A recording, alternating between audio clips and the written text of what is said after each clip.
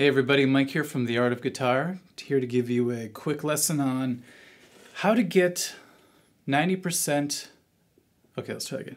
Hey everyone, Mike here from The Art of Guitar, just here for a quick lesson on how to make guitar 90% easier to play. I know a lot of people think it's just some crazy clickbait that I'm putting up so that you'll come to my site. Partially true, but not all true. I had a lesson the other day and my student was having a lot of trouble. He said he was trying to play a couple riffs and he just couldn't quite feel it when he played, and he was having trouble keeping up with it. And I won't use the exact riff he was using because it was his own riffs that he was playing. I don't really remember them, but it was basically the kind of picking you would use in like Metallica songs, maybe Master of Puppets or something. And I said, okay, so you're having trouble with it? Go ahead and play it. And he started to play it. He was like this.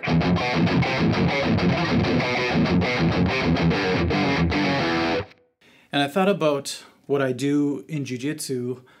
Sometimes when I'm doing grappling, sometimes I'm going really hard and I'm struggling and I'm really pushing and using a lot of energy. And my teacher usually asks me, do you really have to use that much energy, or can you use technique more when you do your rolling? So that really taught me the importance of using that concept in everything that I do. So what I asked my student to do is I said, could you play what you just did, except this time only use 10% of the energy, of the, just the stress level. Just use 10%, back way off one time, and let's see if you could do the same thing, but just with 10% of the output that you're doing. And so he basically did this. It was pretty amazing. He thought, okay, 10%. And all of a sudden he went.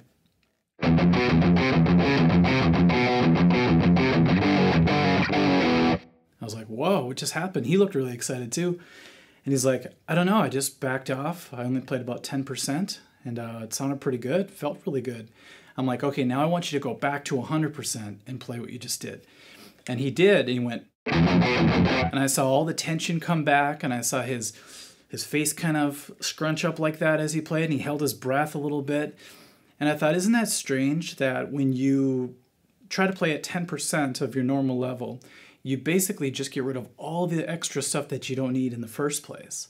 So it's kind of like what Alan Watts said one time. He's like, if you're told to look at something by your teacher and you look at it, and then they say, now I want you to really look at it, really stare at it.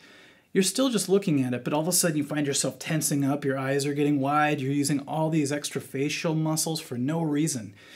You could just have to look at the object. So it's the same way with guitar. Sometimes you just have to play the music. You don't have to try to play the music. This gets into like Star Wars philosophy and stuff. But you get the idea. The way to make guitar 90% easier to play is by getting rid of all the extra stuff that you don't need to actually just physically play the guitar. So use my student as an example. I know he's going to be able to change everything that he plays now and make it way less stressful. He's going to actually have fun when he plays. And who knows, when he starts to play on stage with that philosophy, he might actually be able to enjoy himself a lot more than worrying about playing and stressing out and using way too much energy than he has to. He could put the energy to other things like running around the stage and looking crazy and stuff. So see if that helps you guys, and I can pretty much guarantee it's going to help everybody, even just a little bit. Some people it's going to help a lot. So see what happens.